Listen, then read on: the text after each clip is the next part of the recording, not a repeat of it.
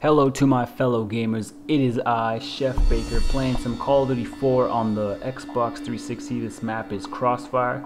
It was one of my least favorite maps back in the day, but compared to the new generation of maps on all the other Call of Duties, you know, this is actually a great map. It's really good for sniping because there's one long lane keeping the streets clean. You know what I'm saying? It's like a superhero or some shit. So you gotta keep these streets clean from the buildings from right across from each other. And then on top of that, you gotta worry. Oh, check this out! I danced around his bullets like it was a western, and then boom, blew his ass up with the grenade. But anyways, yeah, it's really nice because if you learn one building at a time, you know, like this building right here, you learn all the sight lines of what you can control, what you can't control. I just really loved how these angles really came into play, and flanking really was super necessary. There's a lot of choke points in the flanks, like the far left and the far right. Really hard to get through those buildings, especially if the enemy's using shotguns. But if you could manage to push through a building and get to the other end, you could fuck up a sniper's day and shit on their scope, you know what I'm saying? But anyways, I was watching a video by Drifters. Obviously you probably know who he is. I mean, I'm a small 60 subs channel, so him having a couple of million, you probably know who he is. But yeah, Drifter was talking about the remastered version and what has changed, what's the same, and I totally forgot about these two things I'm about to tell you. So if you're using a red dot sight on the AK-47 and like this noob in this gameplay, that's me. Yeah, I didn't realize that the red dot sight actually reduces the power on the AK-47. Totally forgot. I remember being told that. I thought it was a rumor back in the day.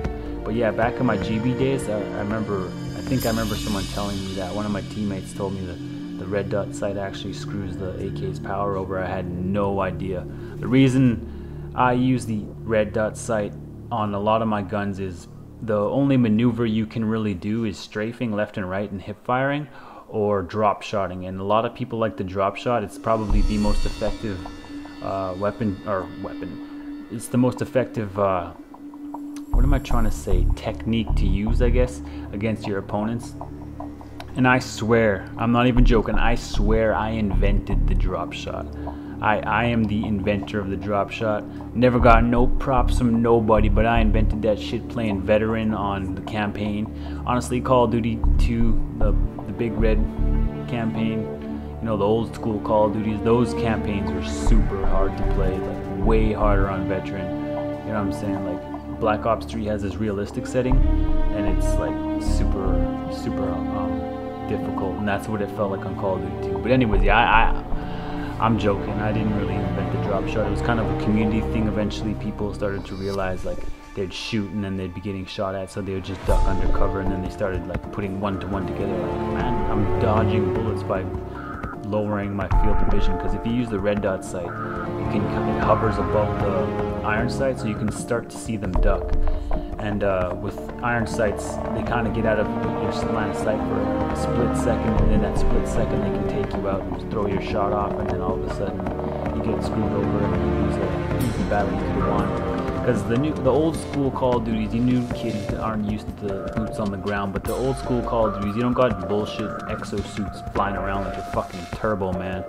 You know what I'm saying? So the maneuvers you were limited to were left and right strafe and the drop shot, and I honestly prefer that. And the whole boots on the ground concept, like this map plays out so well because of it. Like if you had exosuits, this map would just be trash. I feel like the exosuits, they were a good idea, and I'm glad that they went that route and they experimented with different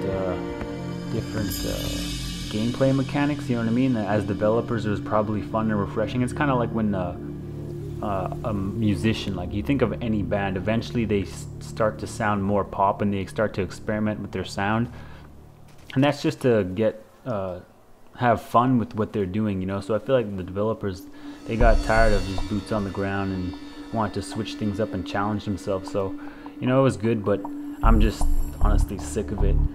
Fucking Turbo Man bullshit. Anyways, so yeah, I wanted to talk about the DLC I really hope they don't sell us the other 6 maps. If they did that, I would be so fucking pissed. I'm not even sure if I would buy the maps, like the rest of the maps.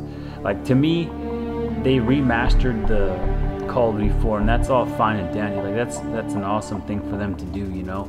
But what they could have just did was, you know, make the servers on COD 4 on the 360 not hackable. Like, that's all they really had to do, is just update it. And the Call of Duty 4 on the 360 would still be just as good. But I guess people wanted the updated graphics, so that's a good thing. But, you know, if they sell us the maps that I already have on my 360, I'm gonna be pissed off, because that's just really fucking greasy tactics. I mean, they already made me buy, I didn't make me, but in order to get Call of Duty 4 Remastered, you have to get the Legacy Edition of Infinite Warfare. And I was on the fence of even getting Infinite Warfare, because like I said before, I'm not really into the whole exosuits. Black Ops 3 kind of changed my mind, but yeah, so I'd be pissed off. But to me, I feel like the remastered version of Call of Duty 4, like, this is the most beloved COD game in the whole series. If you're an OG player and you've been playing from the beginning, you know, this is the game. But obviously, if you start halfway through the series, you know, if you started playing Call of Duty when Black Ops 1 came out, that's obviously going to be your favorite, because you got the nostalgia, you know what I'm saying? So it's kind of like, I don't know how the fuck I didn't take that guy out. Not even a bullet hit him, and I was on point with my shots. That was just stupid. But anyways, yeah, so I just feel like the remastered version of Call of Duty 4 should have just had all the maps, including like the old school DLC.